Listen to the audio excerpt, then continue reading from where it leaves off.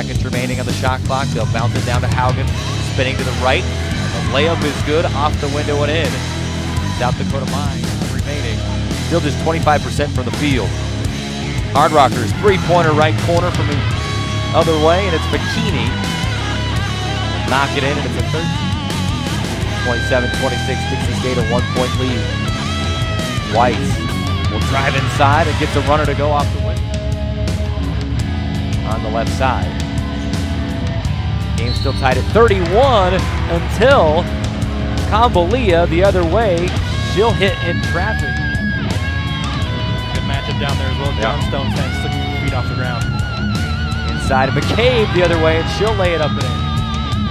Up the tempo, trying to be pushed here by the Trailblazers, but really can't get down and go. Stefik, another three from the right wing.